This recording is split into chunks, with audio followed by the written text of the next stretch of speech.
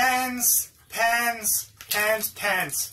Boy, do I like using pens. And I'm going to show you in this little hack here why I like to use these different types of ink pens for marking things for various different reasons.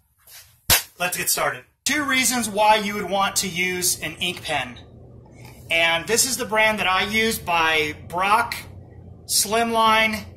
I believe the parent company name is Brock Automotive or Brock Auto. And I got these off of Amazon. I got a pack of, I want to say I got a pack of 8 of them for 30 bucks.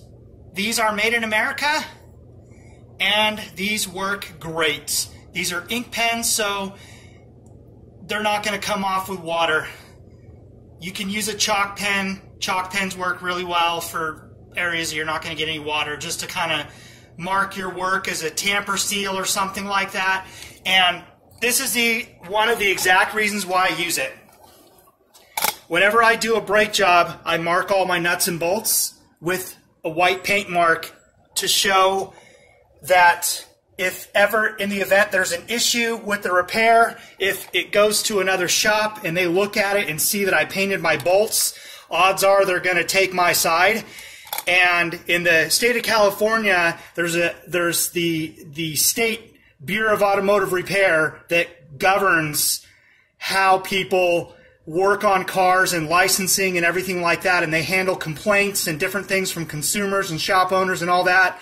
And they are the authority in the state of California for anyone working, doing auto repair for money in the state of California.